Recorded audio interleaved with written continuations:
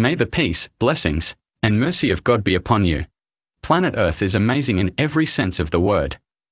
And scientists were able to know a lot of information about the planet Earth. And one of this information is the mass of the planet Earth. But have you ever asked yourself before, how did scientists calculate the mass of the planet Earth while we were already on it? Welcome. I am Mohammed Saleh. But before we start, if you are still new to the channel, do not forget to like and activate the bell to receive our videos first. From the buttons below. If you write on Google the mass of the planet Earth, it will tell you directly that the mass is 5 to the 97th of 100 times 10 to the 24th kilogram. But how did we even get to this number? In order to know how we got to the mass of the planet, we first need to know how to calculate the mass of any body.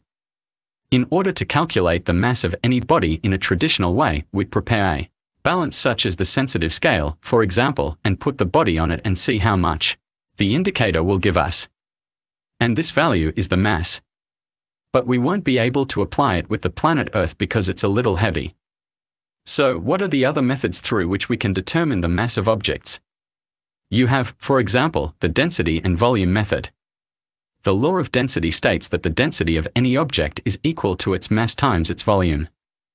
I mean, we have a piece of iron, the volume of which is 2 cubic meters, and the density of iron is equal to 7,800 kilograms per cubic meter, so the mass of this piece of iron is the result of multiplying the volume by the density, and this will give us 15,600 kilograms, or approximately 15,500 tons, but is it useful? We apply this law to a huge body like planet Earth. The truth is yes, but the problem with this method is not in calculating the size of the planet. The problem is in calculating his density. We can know the density of any object when we know the type of matter it is composed of. But the problem with planet Earth is that we don't know what exactly the components the Earth is made of.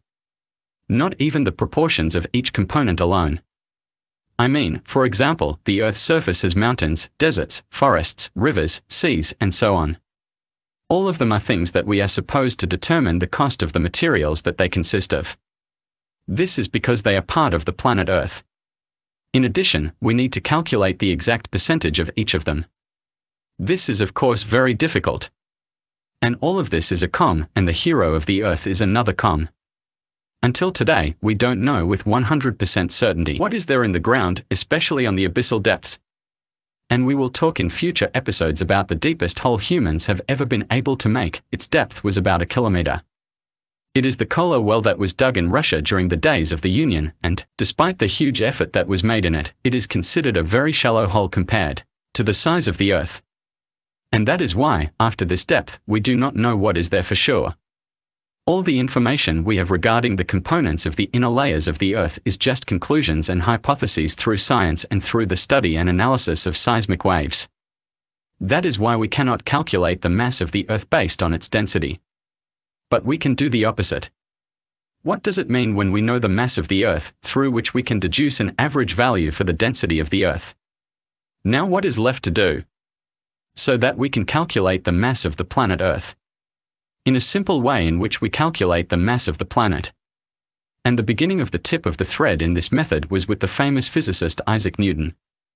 Newton in the 17th century estimated that he knew that there is a hidden force of attraction that exists between all the bodies in the universe.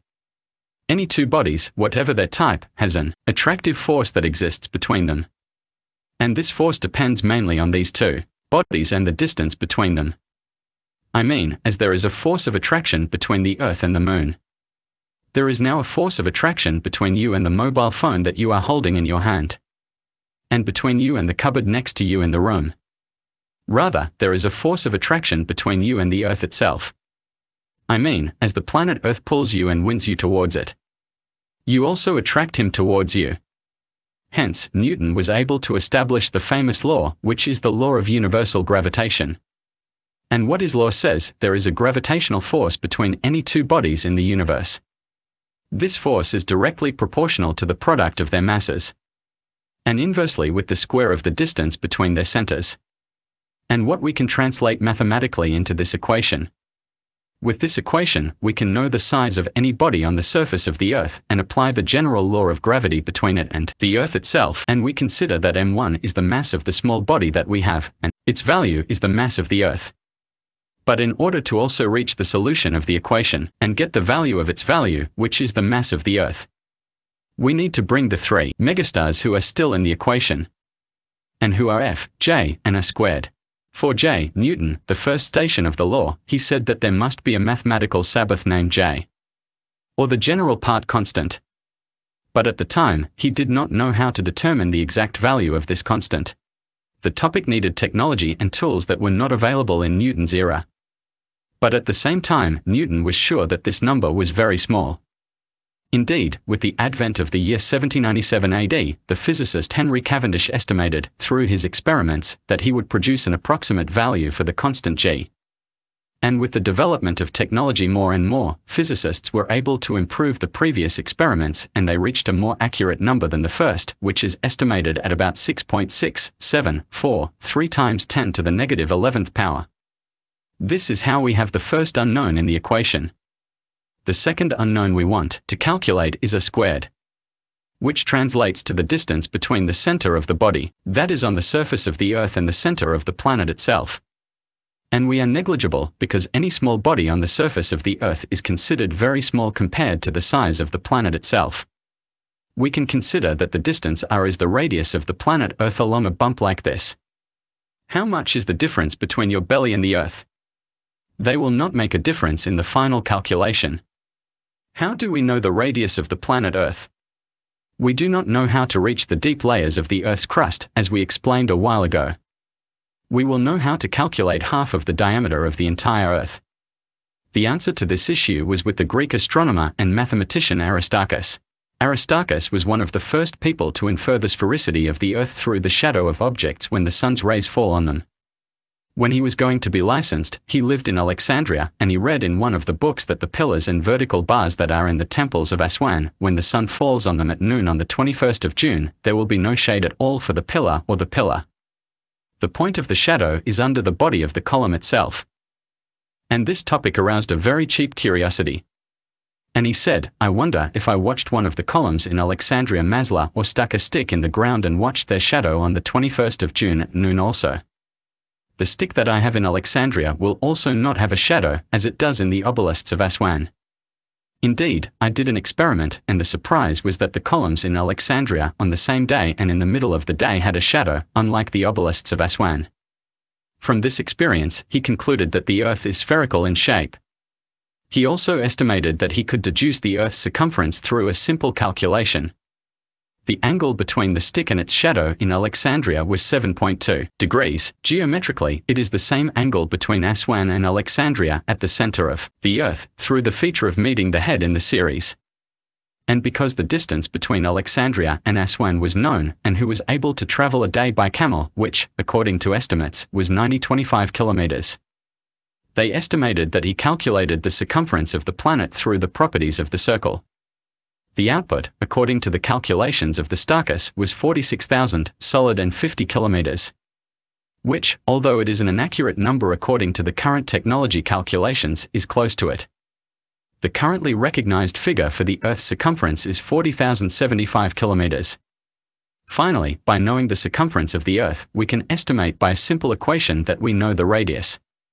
And what came out in the end 6,370 kilometers. Focus with us and do not get lost. We are trying to calculate the mass of the entire planet Earth through Newton's law of gravity. Until now, we have obtained two unknown numbers from the three. Fadl is an unknown number, which is LF to complete the equation. F in Newton's law is the force of gravity, which is equal to the acceleration due to gravity or acceleration multiplied by the mass of the accelerating body. F means 8 points in 1m. Thus, we have all the unknowns, so we will substitute a direct compensation in the equation that we have in order to finally get the value of its value, which is the mass of the planet Earth, which will equal 5.95 times 10 to the 24th kilogram, and of course through the technology that exists today, the mass of a planet is calculated the Earth is more accurate, such as monitoring the location and speed of satellites or spacecraft that launch outside the Earth. I mean, it's much easier now. That's it, we're done. Who has reached here?